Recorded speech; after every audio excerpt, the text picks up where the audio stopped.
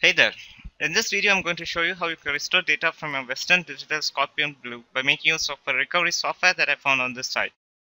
You can download this recovery software by just visiting the site and clicking on the download now button that you see here.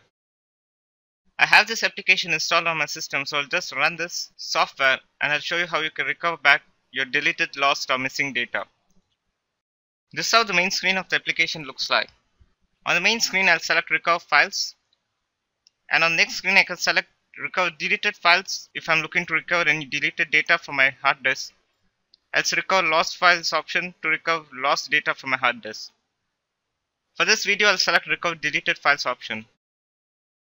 On next screen, the software gives me a list of all storage devices that are connected to my system. I'll select my Western Digital hard drive and then click on the next button. The software recovers all the deleted files and shows them to me here.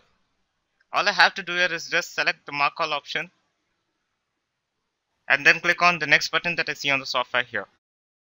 Here I need to select a target folder to save the recovered files. I'll select an existing folder on my desktop and click on OK. The software then begins to save all the recovered data to the folder that was specified by me, and soon after the saving process is completed, I'll be taken directly to the target folder. So here's the folder which contains all the recovered files from my Western Digital Scorpio Blue hard drive. You can visit the link that I provided in the description below and download this software to your system.